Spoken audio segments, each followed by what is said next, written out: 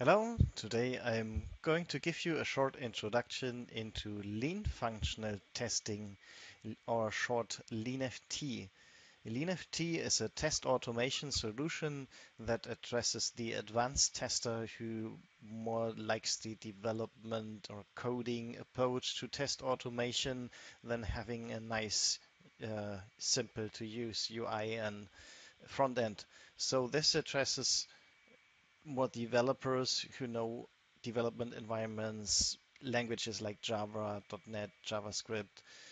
These are actually the languages that are supported, and it integrates in lots of IDEs and lots of operating systems. Here I'm on my Linux machine. It also supports Mac and Windows, and I'm using here IntelliJ, but also runs fine in Eclipse and Visual Studio, Android Studio as well. When you install it, you just get this menu with an object spy and test recorder where you also can record some steps. And yeah, so in the back you see I already created some a test and yeah, so that you see something is happening. I'm just running it. It is going to test a simple web UI and but it also supports mobile devices, Java applications, .NET applications, Windows Presentation Foundations, SAP, or even mainframe. So you see the script is running, doing lots of steps quickly and some clicks on this web UI and also some checks. And we got a result. The result looks quite nice. It's yeah, an HTML report which shows you exactly what the tool was doing and also can include some screenshots. But I show that later. Let's see how you actually create these things. First, you need some basics. So you get this framework, by the way, with the before class, after class, and just have to fill in your code. So what should be done before the test, like launching the browser, navigating to your web page, and after the test, close everything um, after the entire test. So there are tests which are test methods. You see these test methods which did run here, and this is before each test method. I'm doing nothing before each test, just at the beginning and at the very end. So in each test, I'm doing some clicks here on this web page, and therefore to actually code this, I can use the Object Identification Center. And I of course need also my application under test. So I'm going to open here my iOS web shop, and then I can use this spy here to identify the objects that are on this page. So let's do identify this one here, for example. You see it is suggesting me here some properties which I can use to identify this object, and I can just use these and validate, okay, by doing so it finds this object. And if I'm, for example, not using the inner text property, just uncheck it, see if it's still unique.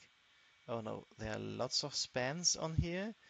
Yeah, that's what I expected. Now it's using just span as the only property to identify the object, and this is of course not unique.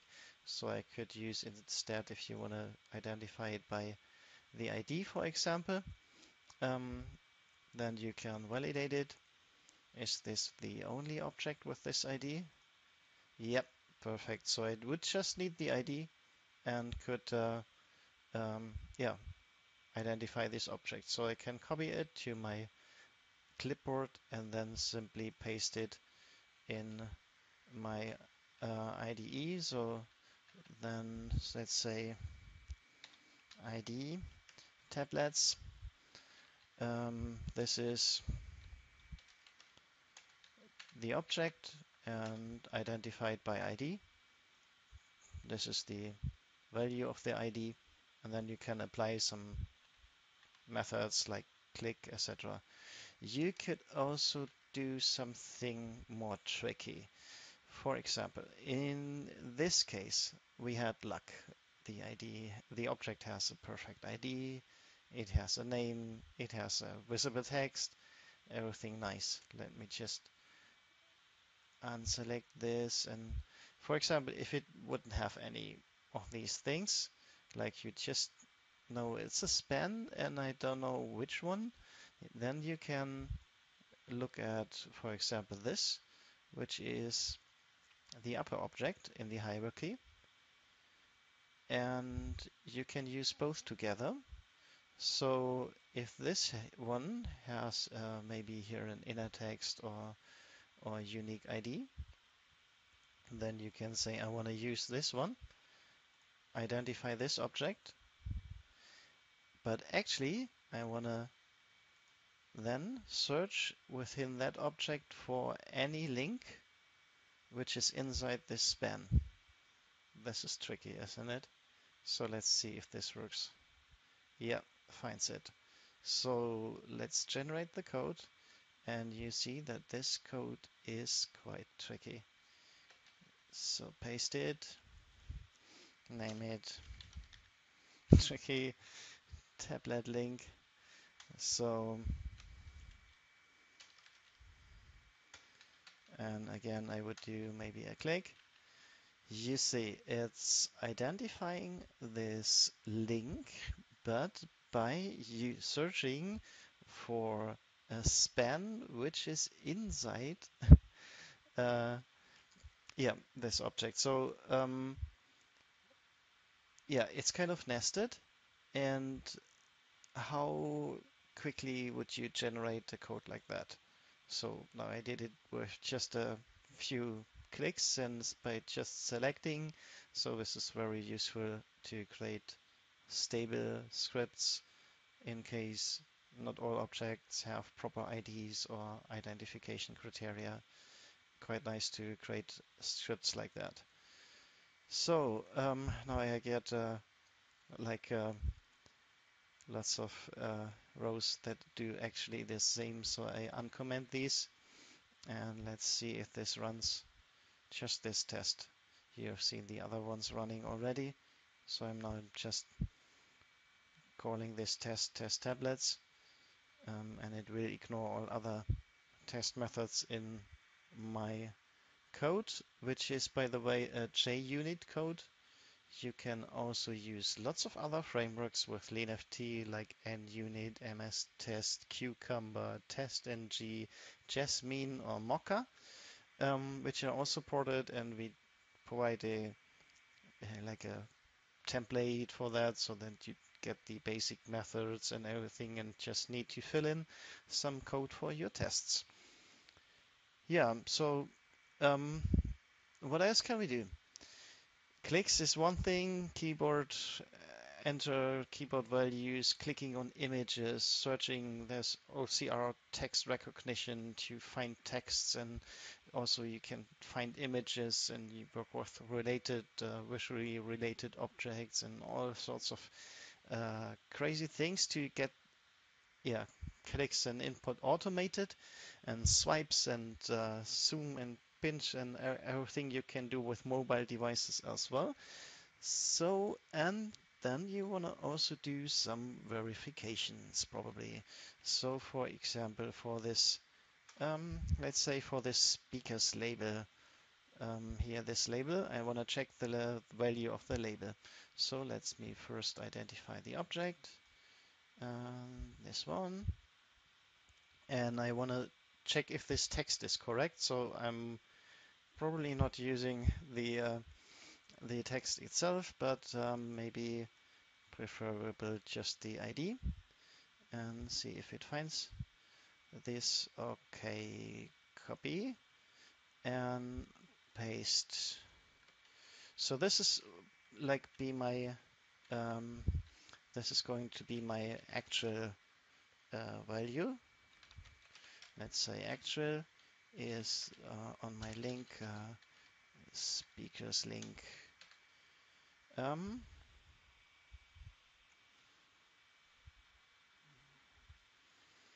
using the get inner text, would be the actual value. So the inner text property is just saying speakers here, right? So you see inner text speakers. This is what I want to check. So I'm extracting here the inner text, and let's say I got the string expected, which is just speakers as a constant value. You can of course read this from somewhere, like for example ALM data table or BPT iterations or something. So it's also well integrated in ALM and BPT, and also your CI system like Jenkins and yeah, Bamboo and TeamCity and so forth, and as well as yeah, with Mobile Center Stormrunner functional, so you know the whole suite. So let's continue with the verification. Verify is the keyword. You see there are lots of are equal, are not equal, and things like that. So lots of different ways to verify things, and I'm just starting with are equal. First, we need the actual, no, expected. Expected, actual. Now I can give it a name. Let's say, yeah, verify speakers label, and a description if label text is correct. And last but not least, I can add a rendered image. So I want to do a screenshot of the browser. Let's use the browser object, get snapshot, and then I got a screenshot added to my log. That's how you can do a verification. Let's see if this is working.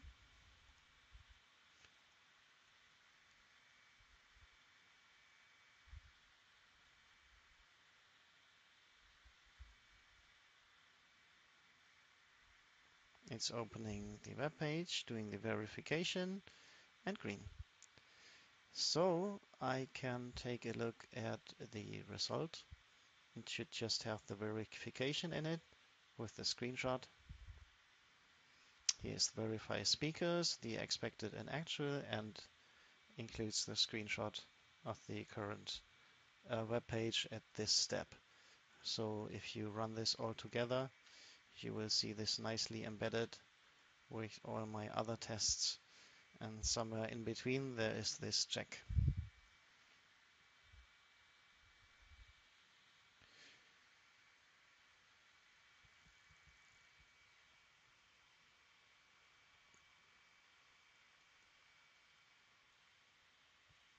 Running, running, running. And there I got the result. Everything passed. So let's view the last run result. And you see together with all the other steps, I got my verification here, and it's, yeah, added the screenshot to the entire run result, which is HTML, by the way, so this really can be opened from Jenkins or any CI system with web front end quite easily. Yeah, that's a basic introduction to LeanFT. I hope you enjoyed it. There's lots of things more to say. Yeah, remember that you can also do lots of other technologies like web, mobile, and use other IDEs and run it in different browsers. You can test in Chrome and Firefox, Edge, Internet Explorer, Safari, or use Phantom.js for quite fast execution of the test. So this is lots of possibilities. Yeah, but that's it for a short introduction. I hope you liked it. Have a nice day.